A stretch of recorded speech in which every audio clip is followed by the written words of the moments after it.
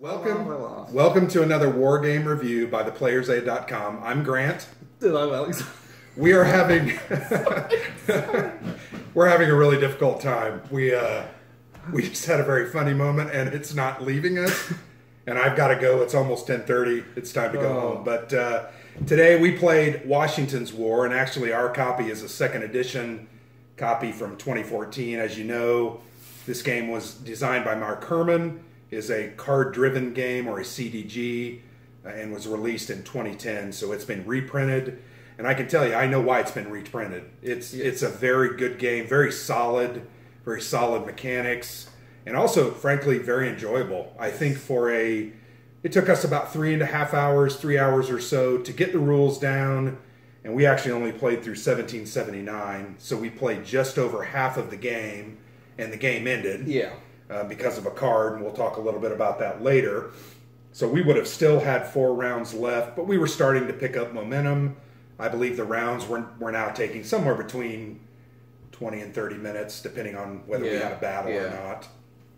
One of the things that did slow us down, and I will make this comment now, and we can talk about that later, great player aid, lots of good information here. In fact, you know, the whole combat, all the DRMs and the different modifiers, and then your different actions, what you can and cannot do. What's missing, Alexander? The sequence of play. The sequence of play. I'm actually shocked. We kind of said to ourselves, this is a GMT game. They don't make mistakes like this. It is not printed on the board. We looked. It is not anywhere on the board. It's not on the player aid, unless maybe we didn't get one of the player aids. I don't know. I doubt that, though, because if they pack the game properly, or even sometimes they've got the condensed sequence of play printed on the back of the rules or anything like that. This is the playbook. Yeah. Then it's couldn't find one outside of the one that's like pretty in depth in the rule book. So we had to keep opening that. It would have just been nice to say, "Oh, this is boom, boom, boom, boom, boom." Here's what we're doing. So that was one of those things right off the top I was actually a little disappointed in. So maybe for the third printing, that could be changed. And maybe we could print out that... was there even a sequence and play in the... Yeah, there was. It was spread over 2 pages. Spread across 2 pages. Yeah. And had some good detail in it. But it's nice having that handy. Just makes gameplay much make simpler. sure I'm doing it right, instead of having to look back and flip in the rules a bit more than I would have wanted to. Right. So once again, card-driven game... the American Revolutionary War, obviously named Washington's War. It covers the struggle between the British, the mother British, and their rowdy children, the colonists. Red-headed stepchildren. Obviously, you know, Alexander's from Southampton, so he has a very specific take on this. They also don't teach anything about the American Revolutionary War. Not when I was at school. I guess when you're the loser, you don't dwell on it, right? So, but today, who was the victor? I was. The British. I played the British. Alexander kicked my can. Which is one of the first times that's really happened, because we played Wilderness War. And it was a draw. And that was a draw. After about 8 hours. And then we played... I don't know if I've ever won Liberty or Death as the British. For some reason, I've got that really hard. I've got that game down, and I do well on that. We played War in the South a couple of months ago, and... that was close. That was much closer than any of the main games. So, first time that I have lost a fictitious play of the Revolutionary War. I cannot tell you, in the very last round, even though I had this game in hand, my heart was racing. So I was like, I'm gonna win one. Yeah, you had this thing really by and I was the like, fourth round. I was so exhilarated at winning this. I don't know. And congratulations. Which is so dumb. I want to tip my hat and table flip right now. Just kidding. So anyway, great game. Really enjoyed it. We had a great time, and I think that's most important. Anytime we play these war games, we want the realism, we want the simulation, we want the historical flavor and the theme. We also want great mechanics and good gameplay. But to me, fun is why we do this. I didn't come over here on a Friday night to slog through a game that's boring for 5 hours. And this one is fun to me because it's immediately and infinitely playable. Right. Like, mechanically, it's really not that complex. We've played a lot of CDGs in fairness. So we have a base to draw on. I know how to manage a hand. I know what I'm looking for and how to play my cards. And, you know, this has the back and forth tug-of-war control style of areas, which we've seen that in a lot of different Love games. Twilight Struggle. Yeah. Same concepts, kind of. Even in the coin games where you have the control and the levels of how much you have that, this has a lot of those similar feeling elements. So we were able to dive in very quickly. Yeah. And, you know, the deck itself is not a complex deck. This deck reminded me of Wilderness War in that way. Absolutely. You've got 1, 2, 3 ops cards, and that's the majority of the deck. And a couple of events, There's maybe some a dozen events, or 2 dozen there's events. some battle events, and there's some like overall game end or some bigger events. But really, it's the majority of it is ops cards. Right. So you're not. This is, to me, could be learned by people who are getting newer into war games. Mm-hmm. This isn't overly complex by any stretch of the imagination. I think of all the CDGs that we've played, I thought this one was I'm going to say, I think the most simple mechanics-wise. Yeah, I would most say that. accessible, especially for someone who doesn't.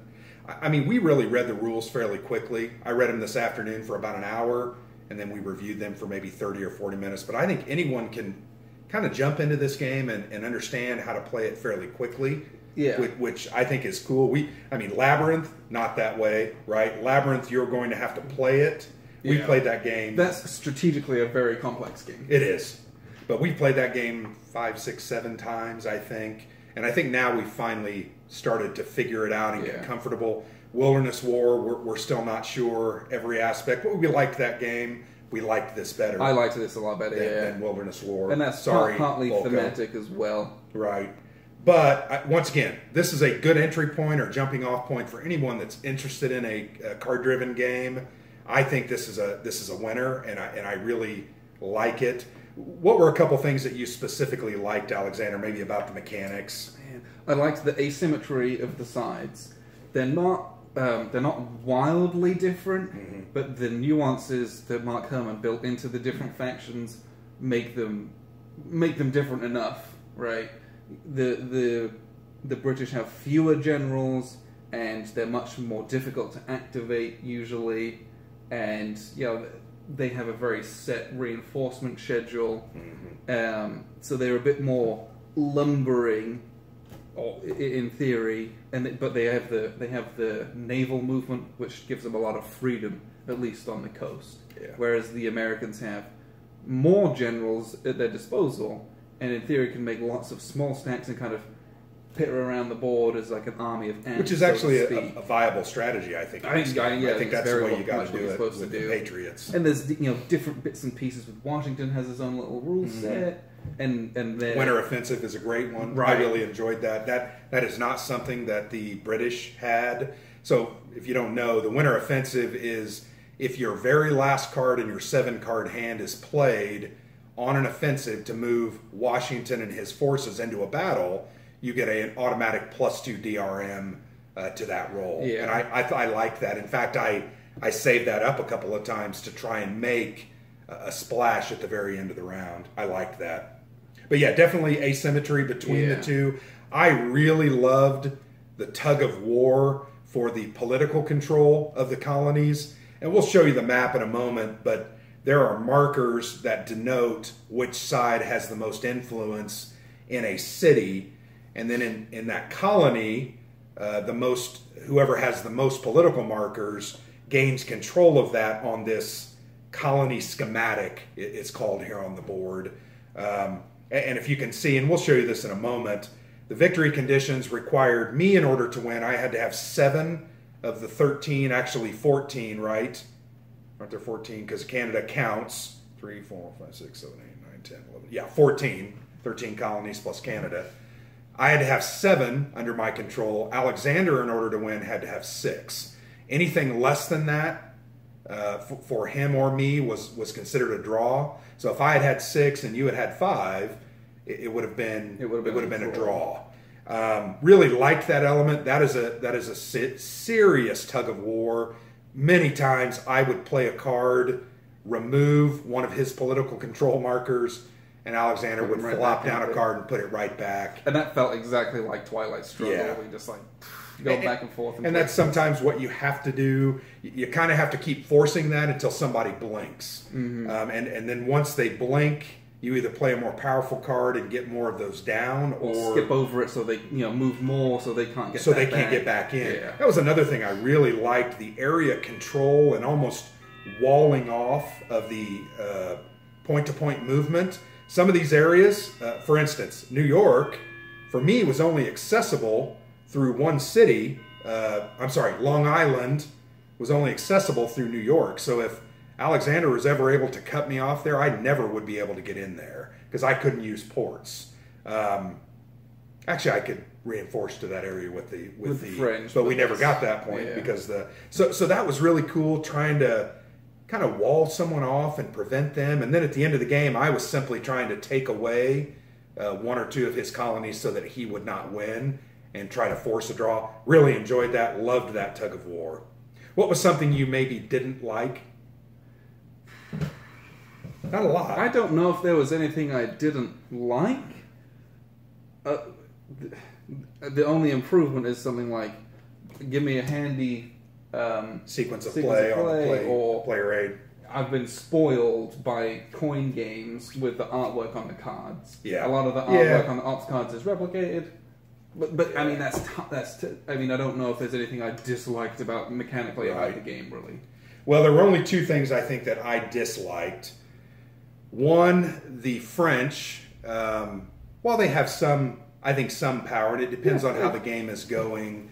I spent a lot of time trying to get the French into the battle, and frankly, I got it all the way up to 8, and I needed one more point to bring them into the war. And looking back, if I could have got them in earlier, maybe in the round 3 or 4, I think it would have made a difference. But by round 5 or 6, I think at that point, having the French wasn't necessarily going to be a huge advantage to me, other than providing me another general and a stack to move around and take away your political control markers by ending on a turn or flipping them over by using political control. And the naval blockade is nice, right? You can use that to pin. We were never able to experience that, so I still don't know that I can make a real judgment on that. So a little concerned about that. I feel like the French in a game like Liberty or Death, getting the French in there is absolutely vital because they add so many resources to your ability to fight. Those British regulars or those French regulars come in and they help you by adding another benefit because they're regulars and they give you more bodies. So that was one thing I thought. I spent a lot of time trying to get them in, and I don't know that it really was worth it.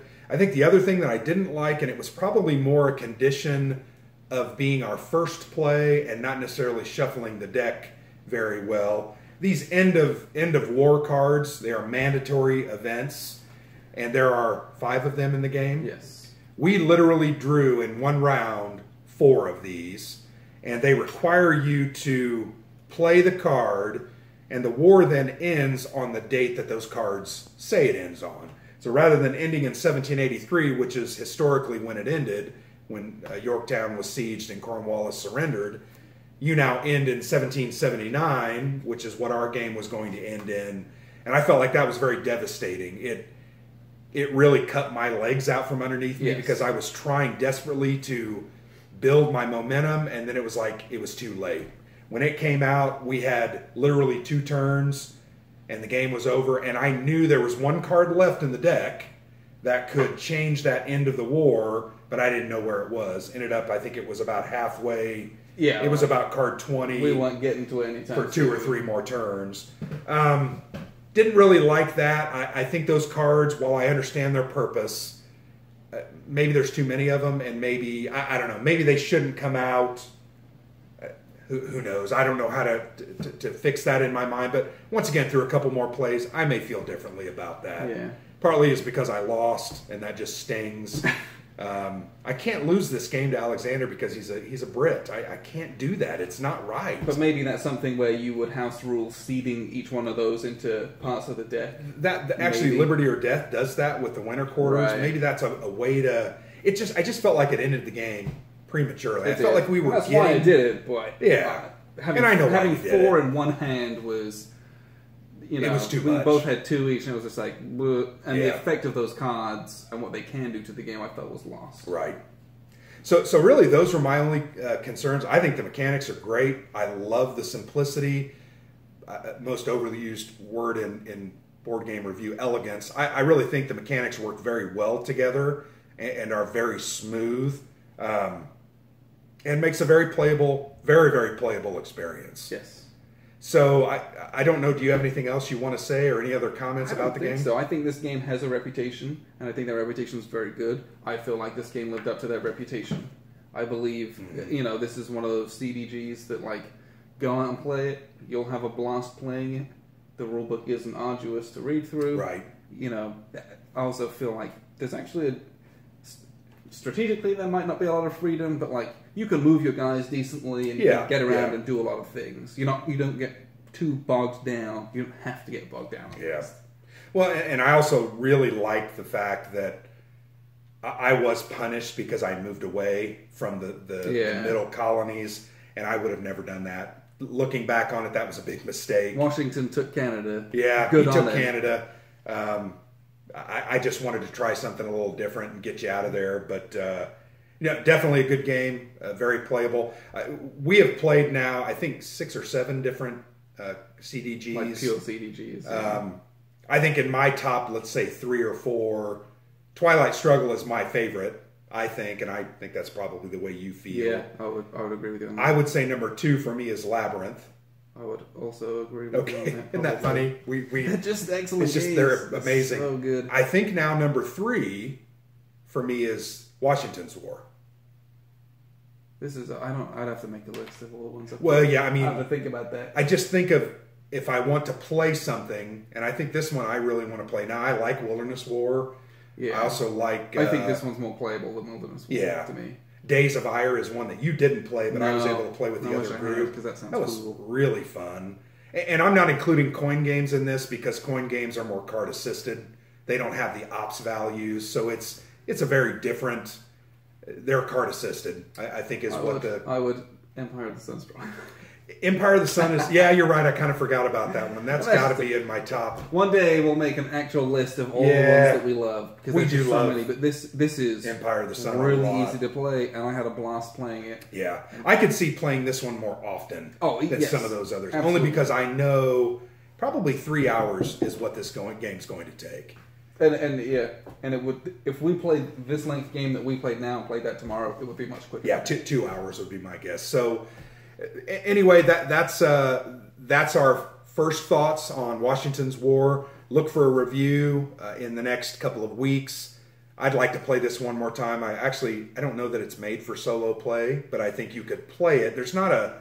You could, but I think that some CDGs lend themselves to be able this to be one doing would that. not be. This one I don't think so. I think the hidden information on your hand is would too ruin powerful. it. You're right. But, I think after a couple more plays, I'd like to write a review and get this one up. I like this game a lot. It's very good. I'll play anything by Mark Herman. Yeah, we enjoy Mark Herman games. In fact, I know there's a new Mark Herman game coming out soon. I think I know what it is, but it's supposed to come out on the P500 maybe next month in June. So we actually may be playtesting that. We were asked if we might want to. So we'll see how it goes. Thank you for watching, and this is the Player's Aid. Please visit our blog. We have a lot of good content from unboxings to reviews, AARs. We look at Euros too and other things, so I think it's a good read. Please give it a check, and we'll see you on the flip side. Thank you.